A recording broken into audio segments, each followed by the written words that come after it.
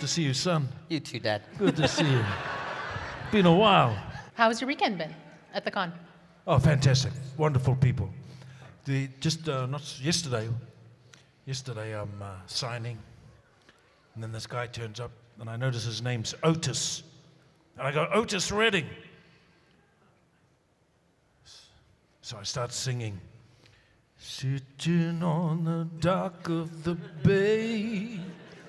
And then this guy Otis starts carrying on. Watching the time go away. And I'm mesmerized. He starts singing the whole song for me. And he sounded just like Otis Redding. So anyway, that's a bit of Frisco Bay for you. So lovely to be here. Lovely to be here. Wonderful weekend. Yeah. I had a little bit of a cough. A little bit of a cough on the chest there. But I had some medicine, so I feel a lot better. Feeling all right? Yeah. Daniel, how You about don't you? worry about it. I got over it, I think. I got over it, brother. I wanted to thank you for bringing your Maori roots to Boba Fett. I think it really made the character so much more amazing than he already was, and I just really appreciate that.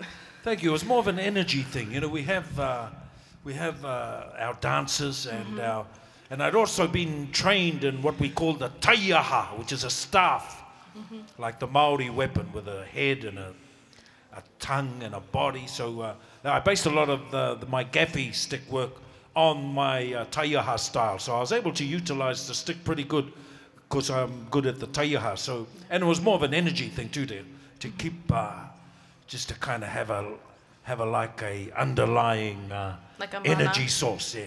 But I didn't want to get too carried away. Yeah. Otherwise we might scare everybody, because we do get a bit carried away with the haka. The All Blacks do it before a big game of rugby. They do the haka to stimulate themselves into a good physical place to win the game. But it never worked against South Africa recently, so it was a World Cup too. And we're still crying in New Zealand, actually. If you get to New Zealand anytime soon, you'll see we're all still crying over that All Black World Cup. It was a referee, anyway. I'm curious if you have any. It's been so long. There's got to be so many pinch me moments, Yes. especially with your new film coming out, Aquaman 2. Yes. Yeah, boy. Pinch me good, pinch me bad. What up to you? What was a moment for you? Like a pinch me Felt moment. Like, oh, this is the greatest, or oh, this wasn't so good. Like, this was amazing, or not amazing. Yeah, Aquaman 2 was pretty good because I got to meet Jason. Jason Momoa, who plays Aquaman, he had seen a movie of mine that I did some time ago called Once Were Warriors. It's not your kind of, your kind of family popcorn ice cream kind of movie. It was pretty, the content's pretty rough. And Jason had seen this film.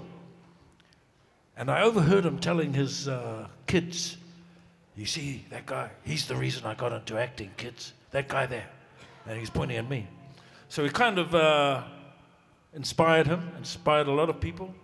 And that was kind of a moment, meeting Jason and sort of hearing those kinds of things that, he was inspired to become an actor from that movie.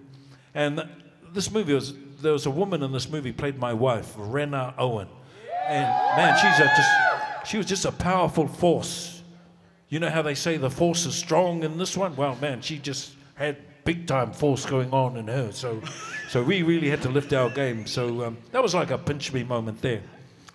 I hope I answered his question, but let's. I'm in Aquaman 2 as well. Yes, you are. I don't want to say too much about Aquaman 2. I'm trying to remember how. Yes, I did go to England. I did some scenes. Yes, good. I mean, I am in there. And he's in The Flash, too? The You Flash, guys I had a seen The little Flash? cameo. Yeah, a little cameo in that Flash.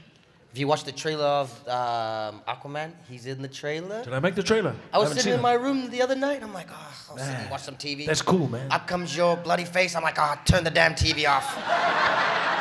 I'm a huge Star Wars fan. I mean, I've become one of the biggest Star Wars fans in the world.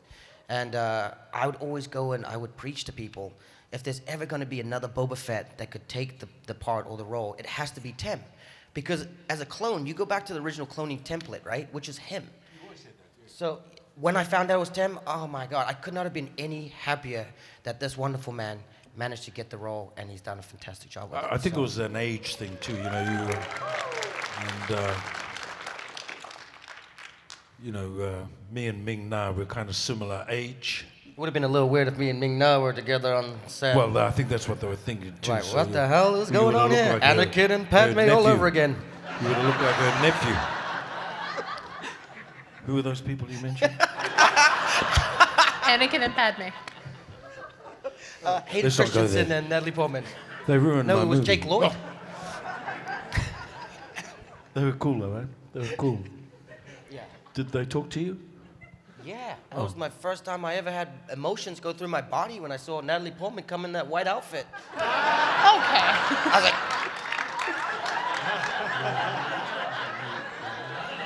And then her boyfriend showed up, Anakin. I'm like, hey, nice to meet you, sir. But yeah, I mean... They were great, though, right? They were great. They were Great wonderful. look. Yep, Love story. yep. Someone had to do the love story movie. Yes. What about a little bit of a dance there, Dan, to finish this off? Israel, thank you so Yeah. much for your time. Yep. Okay, here we go. Go for it. Daniel, can you still remember our dance? Yeah, of course Okay. I remember. Ringa Pakia.